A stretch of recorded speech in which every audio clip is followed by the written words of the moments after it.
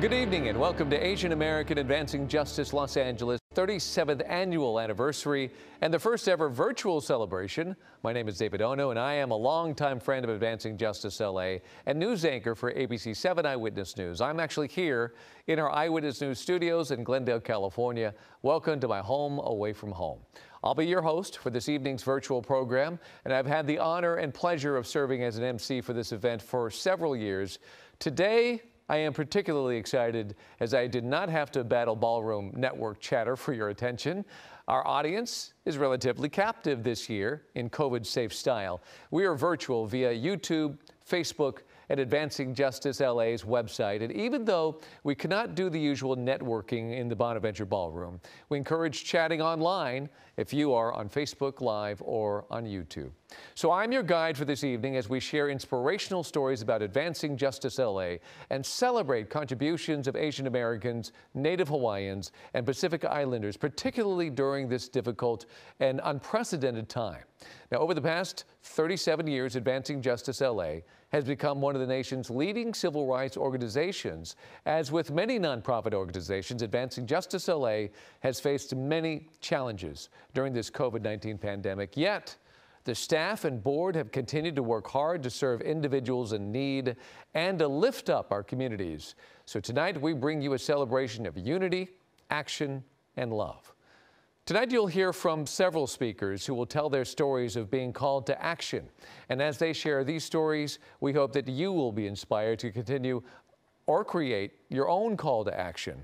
Your call can be to volunteer to help seniors, to encourage friends to vote, to donate to a charity, or to simply thank our frontline workers. Now, please take a look at our year in action.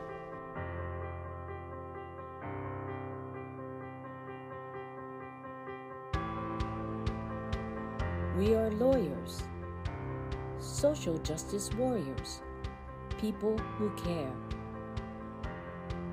We are Asian Americans Advancing Justice Los Angeles, a civil rights and legal services nonprofit fighting for equity and peace for Asian Americans, Native Hawaiians, and Pacific Islanders. I would say we have to take a leap at the same time to making the policy change that will be necessary for true equality. This year, we faced an avalanche of unprecedented challenges. As the coronavirus impacts communities around the globe, here at home, Asian Americans are facing more than just the fear of contracting the virus. They say that hurtful and misleading language from our nation's leaders are now making things worse. We collaborate with others to make sure incidents of hate are not brushed aside. We fight for a more equitable and harmonious society.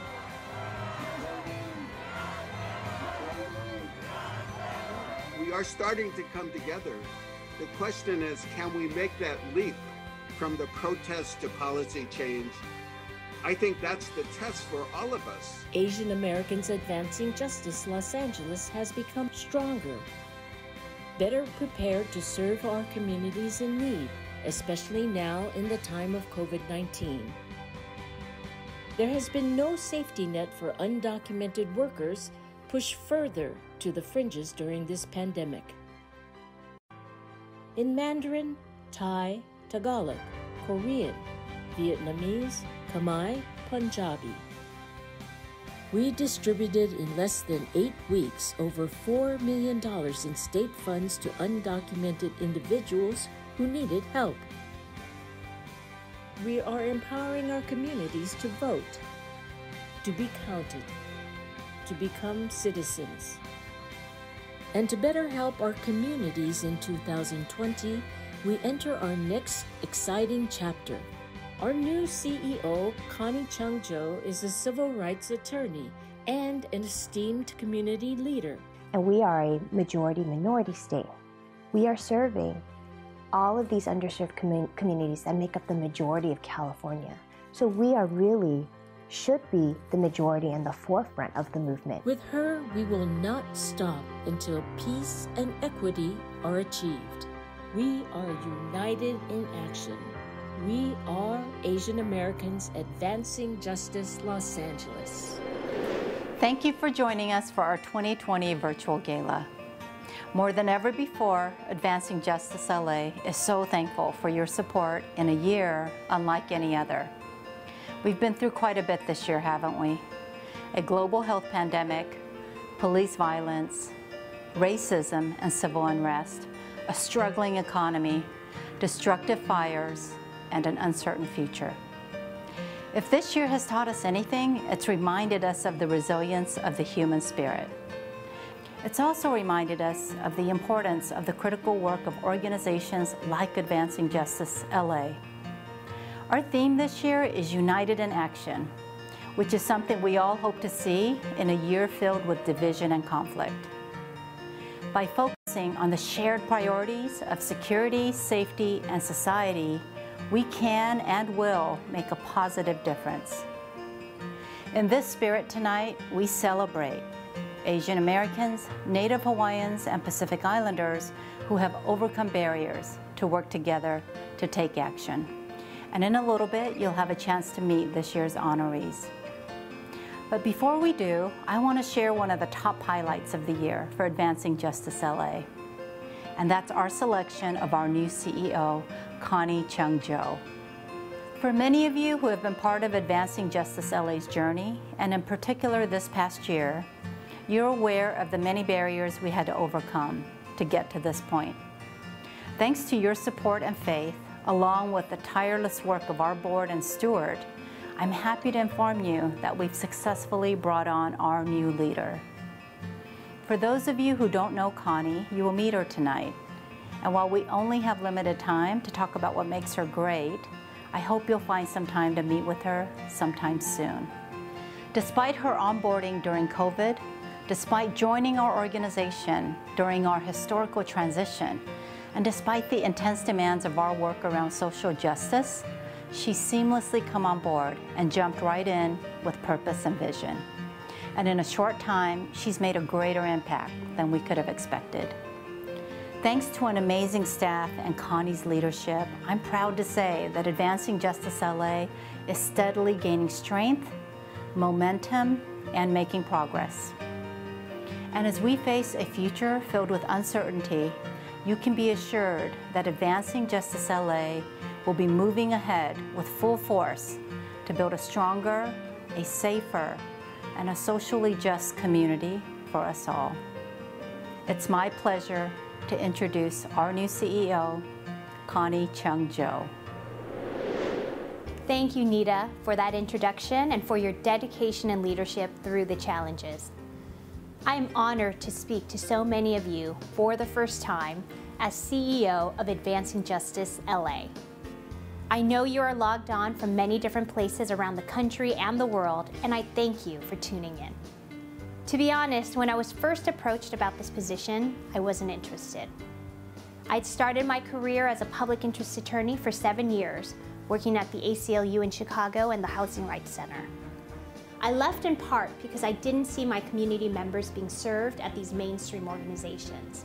So I spent the last 11 years as the executive director of KFAM, happily leading a social service organization for Koreans and other Asians. But then two things happened. First, COVID hit and we saw a surge of anti-Asian hate crimes and discrimination, and our community was scapegoated for the virus. Second, we saw the murder of George Floyd and a public reckoning around systemic racism and anti-Blackness in our society that I've never seen in my lifetime. And I thought about how, when my kids and grandkids study about COVID in US history class, and they ask me, what was I doing then? I want to say I was doing my part to protect our civil rights and fighting for a more just and equitable world.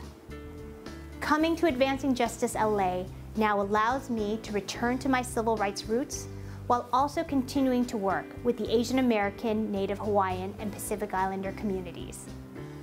My vision for Advancing Justice LA is this: to continue to be boots on the ground with direct services to represent those who are being held in detention centers, domestic violence survivors trying to leave their abusers, immigrants on their pathway towards their citizenship, and so many other community members. We have the knowledge to be strategic about advocating for policies that uplift and protect our communities as well as the legal capacity to bring impact litigation to force change where there is injustice. And today, we see so much injustice to be fought. We will work to change hearts and minds about racism against Asian Americans. And to gain that allyship, we too need to be allies to the Black, Latinx, LGBTQ, and other marginalized communities. I've hit the ground running. With the election just weeks away and vote centers opening in LA in just days, we are operating voter helplines in 5 major languages, monitoring vote centers, ensuring that ballots are cast and that every vote is counted. Poll monitoring will be underway with our attorneys and volunteers. My call to action is to continue the fight against Asian racism. We are beefing up our legal efforts to fight discrimination, whether that's holding the hands of victims who need to navigate the system or protecting tenants who are being threatened by eviction unfairly because of COVID. We are tracking incidents of hate in our Stand Against Hatred website and changing hearts and minds through a new public awareness campaign. It's a long road ahead, but we can do it with your help. I am so excited by the incredible work ahead and so grateful to our board, staff, and supporters who have brought us to this point. But there is no question that the single most important force that has brought Advancing Justice LA to where it is today is Stuart Quo. He built this organization from the ground up and dedicated his entire career to protecting the rights of our Asian American, Native Hawaiian, and Pacific Islander communities. He is our founder, former executive director for 35 years, a MacArthur Genius Awardee, and our newly minted President Emeritus. Thank you, Stuart, for your vision, dedication, and passion to Advancing Justice LA and protecting the rights of our community. Thank you and welcome to Connie. Connie will be great as our new CEO for Advancing Justice LA. What is the importance and legacy of Advancing Justice LA?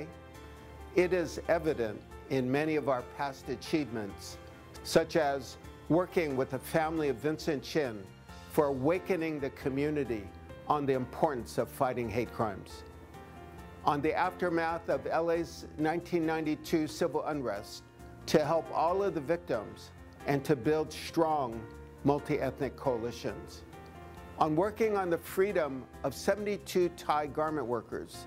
This year marks its 25th anniversary of courage, dedication, and perseverance of all of the workers and staff. Almost all of the Thai garment workers are U.S. citizens today, thanks to your support. I will continue to be involved in supporting this work. My call to action is to reinstate affirmative action and to allow California to consider diversity as a factor in public education, employment, and contracting. We will unite to fight to end anti-Asian violence in all of its forms. We will continue to emphasize the importance of building strong coalitions with other disenfranchised groups. I will continue working with all of you to make an impact on our community and our society. Thank you for your support and partnership. We will continue the fight. Hello, Stuart. As a surprise to you, I'm here to offer my best wishes to you in all of your endeavors. My own association with Stuart goes way back to the 60s when my dear friend Beulah Quo was advocating for more non-stereotypical roles for actors like me. I first met Beulah's son Stuart when he was a young boy. Over the years, I have been impressed with Stuart's work fighting for the rights of the underserved. He founded a small organization that started in a church meeting room that became the large organization that it is today. Thank you, Stuart, for your years of leadership. Here's to you, Stuart. Keep fighting the good fight, my friend. Like Nita, Stuart, and Connie, I have been enraged by the recurring racism against Asians throughout American history. And my call to action is to continue to fight against racism in this country. The backlash against Asian Americans as a result of comments coming out of Washington, D.C. about the China virus has spread nationwide. We all felt it. As a former prisoner in 2 American concentration camps during World War II, I understand what it is to be a victim of hate. Today, I see similar sentiments against Asians as scapegoats because of a belief that we are responsible for this terrible thing called COVID-19. In response to these hate crimes, I am proud that my fellow SAG and AFTRA members and the Ad Council stepped forward to produce PSAs with strong anti-hate messages. Please take a look. Imagine a stranger spitting in your face. Getting assaulted for wearing a face mask. Or getting punched in the face for not wearing one. Seeing your children attacked with a knife. And blamed for a virus that has killed hundreds of thousands of people. Since the outbreak of COVID-19 in the United States, hate incidents against Asian Americans have been on the rise. In these unprecedented times, our country needs unity, not division. Let's come together and watch the hate. I hear someone go, "Didn't it come from you guys?" Strangers cough at me. Move away from me. Someone spit towards my direction. All the stereotypes that we've worked so hard to break are just going to be reversed. And I won't let that happen. We all have to play our part. I donate my plasma. I've been making masks. We deserve respect as much as everybody else. I'm a firefighter, not a virus. I'm a mask maker, not a virus. I'm a nurse. I'm a delivery woman, chef, a neighbor, artist, bus driver. I'm a doctor. Fight the virus. Fight the virus. We're living at a time when humanity matters most. Even though we're physically apart, we must all come together as one. Yes, we're worried about our health, our loved ones, job prospects, our nation. It's a scary time, but we can't let fear turn into hate. Far too many people are using this crisis as an excuse to forget reason and embrace racism. Asian Americans have been the victims of verbal and physical harassment during the COVID-19 pandemic. Law enforcement has recorded a surge in hate crimes aimed at our community. Families have been shunned. Businesses vandalized. People attacked on public transportation and children bullied and called hurtful names. Can you imagine what it's like to face this kind of behavior at a time like this? That's what many of us across America are dealing with during this crisis. And the number of incidents, they will rise, I'm afraid so. We must all stop the stigma. We must all stop the xenophobia. We must all stop the hate. This crisis has revealed some of our strengths. Communities virtually coming together to raise money, feed people, lift spirits up. So let's make sure ending this behavior becomes one of our strengths. Stand up against racism when we see it. Support local Asian American business owners. Take care of your neighbors. We will get through this with empathy, care, and love of our fellow man, woman, and child. As members of SAG-AFTRA and as Americans, we know our strength is in our diversity. We are always stronger together.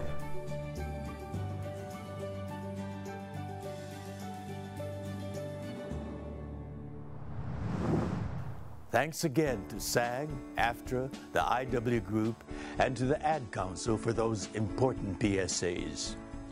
Now, in a related and poignant story about hate crimes, I would like to introduce a story of a humble postal worker named Joseph Ileto, who in 1999 was a victim of a horrible hate crime. Called to action, the Iletos have been a leading force in fighting hate.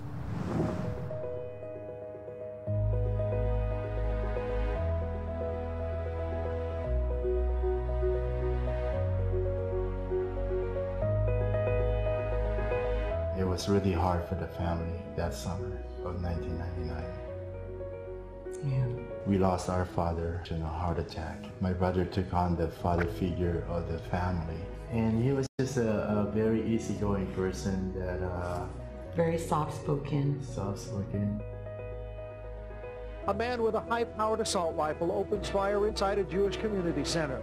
5 people are wounded, including 3 young boys. Our mail letter carrier had made his first stop when he was accosted by an yet unidentified assailant. He stated that the postal worker was a good, quote-unquote, target of opportunity to kill because he was, quote-unquote, non-white. When our brother was killed, he was just mentioned as a postal worker. No name, no identity, no race. I'm tired of the prayers that are always given to victims. I'm tired of hearing, sympathies and condolences. Do something. Let's do something to change the laws that would better the lives of everyone here. When there's gun violence, the bullet doesn't stop because of the color of our skin or what race or religion. It doesn't stop. It's going to kill you. And we want it to stop.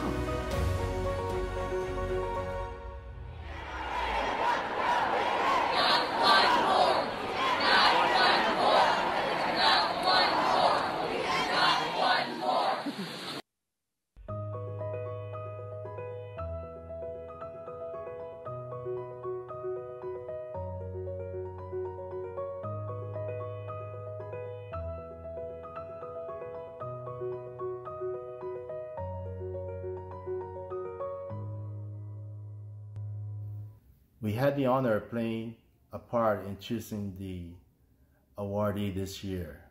But first, we'd like to acknowledge someone from the San Francisco Bay Area, Julia Nguyen. We have no doubt she will have a tremendous future and will be a great leader in the Asian American community.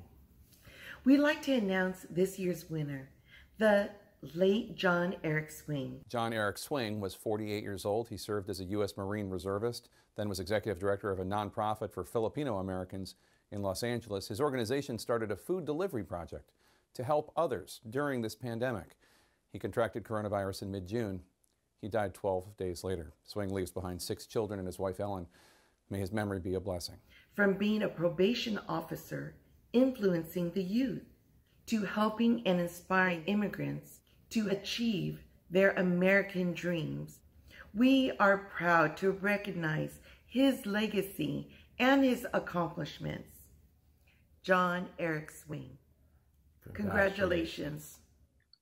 It is with great honor to receive this award on behalf of my husband, John Eric Swing, a community servant and an advocate for the Los Angeles Filipino American Asian community and beyond. His untimely passing to COVID-19 brought great sorrow to us, his family, and friends. But the recognitions of his life's work like this, that brings us some form of consolation, knowing that his legacy of service will stay.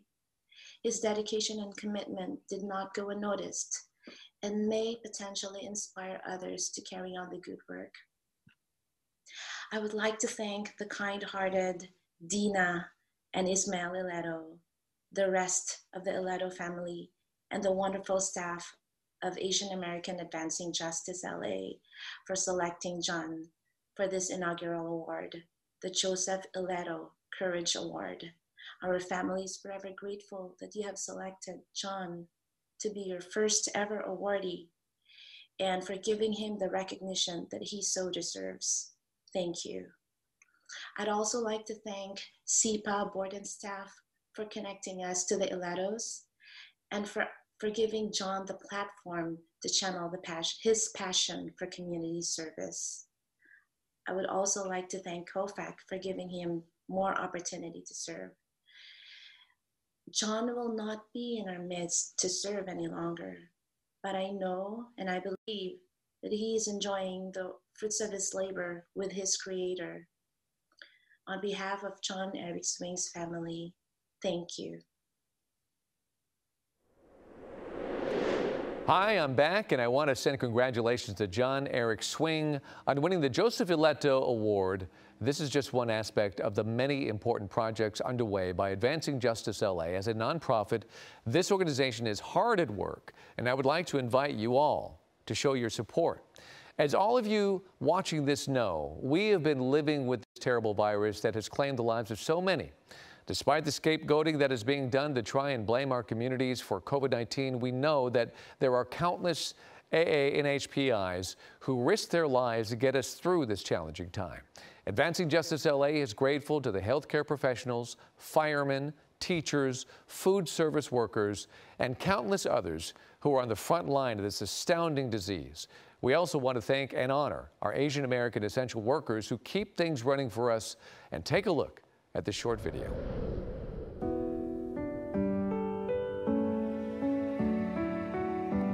Weeks ago, I started out with a census of maybe 5 COVID patients, 5 or so patients in respiratory distress. Last I checked, we now have over 350 patients with COVID in the hospital. The first thing that my parents told me when all of this started was, don't be a hero. But I know you're not going to listen to me.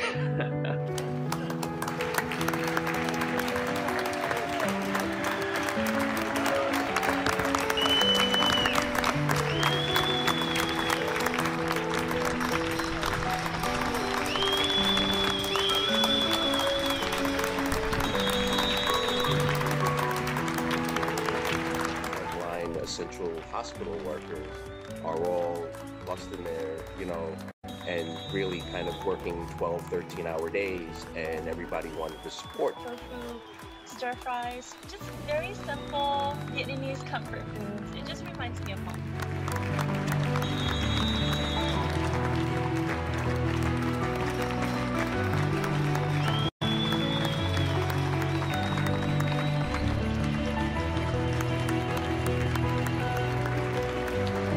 People that reach out, people that buy me a meal, the people that let me know that they're there.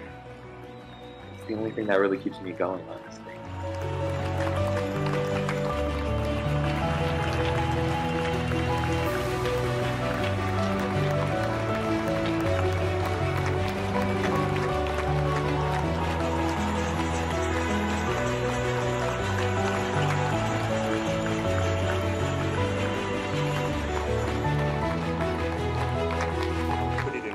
Terms, when you're a cook on the line and you're behind 40 minutes on tickets, all you can do is put your head down and keep going, and knowing that the service will end and the night will end and you'll be drinking a beer, watching TV in a couple hours, and you just have to get through this part, and it always does. And so maybe that'll help somebody down the line. My name is Melissa King, and I'm the winner of Bravo's Top Chef All-Stars Season 17 in Los Angeles. I'm so sorry if that was a spoiler for anyone. You should go check it out. It was a pretty good one. But I wanted to just say thank you so much to Asian Americans Advancing Justice Los Angeles for giving me the opportunity to pay tribute to our frontline workers, particularly those within the food and beverage industry, which we all know are having a very difficult time throughout this pandemic. And a lot are the Asian American communities and those restaurants, those small mom and pop restaurants that are our favorites, that are having the hardest time. A lot are owned by small families, and I want to do what I can as a chef to support where I can, and I hope all of you can join me in that effort and take action today at this anniversary and do what we can to support local restaurants. So thank you so much for having me. Take care. Bye. Hello, my name is Jack Ye, and I serve as co-chair of Advancing Justice LA's Board Development Committee. My name is Philip Lee, and I serve as co-chair with Jack, and also one of the chairs of this year's virtual celebration. Jameson, my family, and I all strongly believe in Advancing Justice LA's mission to advocate for civil rights, provide legal services and education, and build coalitions to positively influence and impact the lives of Asian Americans, Native Hawaiians, and Pacific Islanders. And as we all know, the work we do here at Advancing Justice LA takes considerable resources. Each year, we must raise funding to support staff salaries, program costs like outreach and education materials, remote working technology, PSA production, all the expenses associated with running our organization. And each year, our corporate partners like Jameson provide financial support through sponsoring our anniversary dinner. These companies stand behind Advancing Justice LA because they believe in the work that we do. In fact, one of my first efforts to lead our corporate fundraising strategy was to secure a commitment from my law firm, Sidley Austin. Sidley Austin supports Advancing Justice LA because of the incredible work that it does in the anti-Asian harassment and discrimination world, the immigration work that the organization does, and the legal aid services that it provides to our community. We would like to take a few moments to thank and acknowledge a few notable longtime corporate donors. Thank you to our corporate sponsors who have contributed to our organization for over 25 years. Outstanding partnerships allow us to address issues of civil rights and social justice affecting our communities. In the wake of the COVID-19 crisis, many of our donors committed funding to offer rapid response support to the most vulnerable in our communities. Since the pandemic, many corporate sponsors and numerous community organizations have issued a renewed commitment to fight anti-Asian discrimination and ensure that our most vulnerable communities can access COVID disaster relief support. This spring, the state of California selected Advancing Justice LA to assist over 8,500 undocumented Asian and Pacific Islander immigrants to secure cash assistance. With support from organizations and leaders in our communities, we helped distribute over $4 million to undocumented families in financial need throughout Southern California. Through this initiative, we saw the best in our Advancing Justice LA staff, who developed a comprehensive workflow spanning operations from fielding applicant inquiries, determining eligibility, to distributing disaster relief funding in the midst of COVID safer at home orders. We hired and trained over 40 temporary helpline staff who provided assistance in over 16 Asian languages. Our staff created a full-scale operation from scratch in just 2 weeks. What a gargantuan task. Indeed. Just months into the Safer at Home order, we were all hands on deck with staff, community partners, the state, and others, all to ensure that the most vulnerable members of our community could access financial relief. We were overwhelmed by the response. Our phone lines were flooded from day one with stories of individuals and families who desperately needed help after losing their jobs, falling ill, or caring for their loved ones struggling with COVID. One family of 4 had been living in the closet of a small apartment. Upon receiving the funding, they wept with joy, excited to head straight to the grocery store as they had not enjoyed a home-cooked meal as a family since COVID. Another elderly individual expressed deep thanks for the financial support. He was living out of his car while going to the hospital regularly for chemotherapy treatments. In addition to the overflow of gratitude from disaster relief recipients, we worked with a cadre of dedicated, hard-working temporary intake staff who signed into our hotlines every single day to serve our communities. These helpline staff served as the backbone of our operations and remained committed for months to making sure that each eligible person could process their application. One staff person shared that working on this project at this time in history was the most meaningful contribution that he felt committed to in his life. And he now serves as Advancing Justice LA's Korean Helpline Advocate. Another intake staffer shared that Advancing Justice LA helped her and her mom obtain citizenship years ago, and now she serves as our Health Access Project Educator, helping low-income, limited English proficient immigrants secure affordable health services. We are proud to be working with teammates who are passionate about serving our communities. The work we do at Advancing Justice LA, addressing inequities and injustices in our society, is only possible due to the support and actions of supporters like you. Many individuals who believe in the mission and work of the organization are new donors. Like one woman who, upon learning about our disaster relief work, donated a portion of her stimulus fund to our organization. Others are longtime supporters, such as our board alumni who, with a donation from Dr. Susan Chung, has pledged $50,000 towards a special matching challenge. Advancing Justice LA is excited to embark upon a new future of possibilities and opportunities with the arrival of Connie Chung Jo as our new CEO. To celebrate Connie's arrival, to honor the contributions of founder Stuart Kuo, and to celebrate our 37th anniversary, we are excited to announce our Leadership Matching Gift Challenge. During the next 37 days, for each new gift made to Advancing Justice LA, our board alumni and board will match each gift dollar for dollar up to $75,000. So please join us as we begin a new exciting chapter in our fight against racism while celebrating, protecting, and uplifting the diverse people in our AA and HPI community. Make your gift today to leverage your contribution with an equal gift from the 37th Anniversary Leadership Matching Gift Challenge Fund. Tell your friends, tell your family, and tell your colleagues. We ask that you consider sharing our virtual celebration video with 5 friends to help us raise an additional $75,000 to make an even greater mission impact on our community now. To give you some perspective, if we can raise $150,000, that will fund a new staff attorney who can support our anti-Asian American discrimination work within our Impact Litigation Department. Another $100,000 will help us hire a victims advocate to help hate crimes and discrimination victims and get them the relief they are entitled to under the law. We are excited about the prospect, and we hope you join us in this challenge. Before I wrap up here, remember that all you need to do is text the number here. I want to personally thank my fellow board members, board alumni, Dr. Susan Chung, who have already contributed Leadership Challenge funds so that every dollar you contribute will be matched. Remember, this means that for every $100 donation you give, it will turn into $200 to help Advancing Justice LA continue making an impact for our communities. I've considered it a part of my call to action and ask that you consider making it a part of yours as well. For those of you who have already donated, your contributions have just been doubled. Thank you. Isn't that great, Jack? Yes, absolutely, Philip. Thank you for all your support by joining for our virtual celebration, and thank you in advance for supporting our new Leadership Matching Gift Challenge. Thank you, Jack and Philip. It is always moving to hear the stories of people that we serve and work with. And we want to thank those of you who answered our call to action. In fact, I'm pleased to share with you how I was driven to my own call to action. I helped to create a new series for ABC7 called Faceism. The word faceism means when we make an immediate judgment about someone that we don't know. That quick, uninformed judgment leads to stereotyping that is hateful, dangerous, and unfair. Here's a clip on how stereotyping led to the first hate crime after 9/11.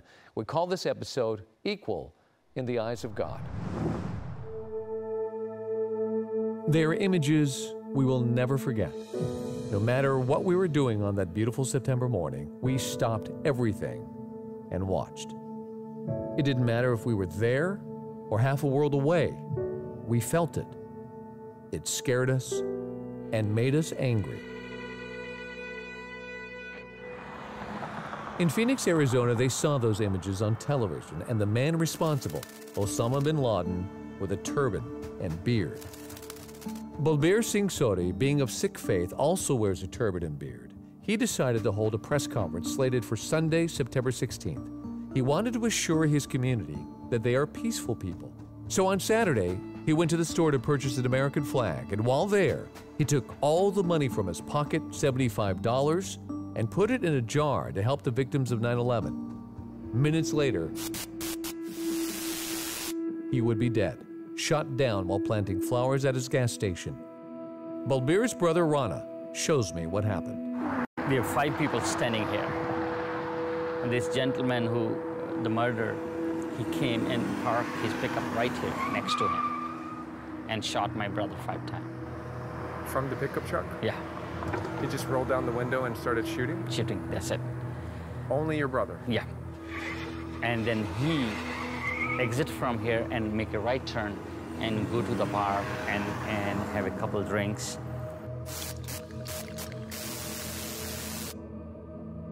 It would be the first official hate crime after 9/11. The murderer was Frank Roque. In the trial, his co-worker said he hated Muslims and Arabs. Balbir was neither. He mentioned in the bar, and he said, I want to kill all the towel-head people and their children too. I realized ignorance was a thing. I had no idea. I was so young at that time. But after his death, I realized that people think in a different way, and they classify others, they misidentify others, and they discriminate. Rose Kaur is Rana's daughter. She was only in 2nd grade when her uncle was killed. That dark period after 9/11 was a horrible education for such a young child. We would turn on the TV and there was a picture of a man with a beard and a turban, and they would be like, terrorist, this is a Muslim terrorist. And this person looked very similar to my parents, my family, and that's very scary, even though Islam and Sikhism is a completely different religion. We all are humankind are equal in the eyes of the God. There's no difference. why we hate each other. We need to keep fighting the good fight for social justice, and with that dollar-for-dollar match from the board, that should be an added incentive. So we'd also like to thank a group of people who have pre-committed donations to our 37th anniversary celebration. So here they are.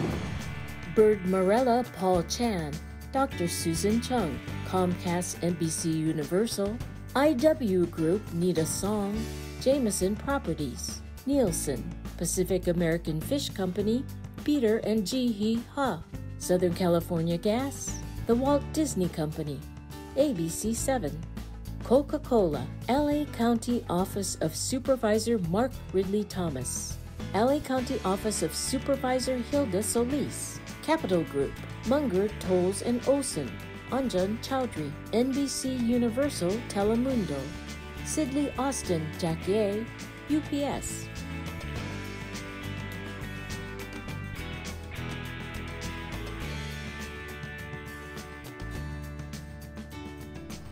Now I'd like to turn the camera over to our guests who are watching.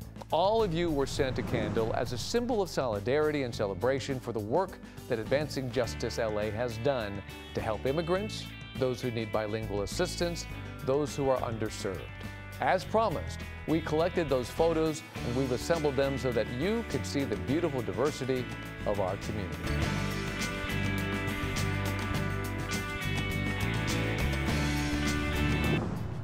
Wow, thank you all for those fun moments. I loved seeing so many joyous faces. And thank all of you for joining our virtual celebration for our 37th anniversary. As we are entering one of the most important elections in recent history, in a year that has already been so historic in so many ways, we ask that you share with your friends about the vital work we do to address social justice. I want to thank everyone that participated in today's program. Most of all, I want to thank David Ono for his help today. David, thank you for your work and your call to action against stereotyping and racism. Best of luck with your new show. I do hope all of you watching us will watch his show, Facism. See you next year. See you all next year.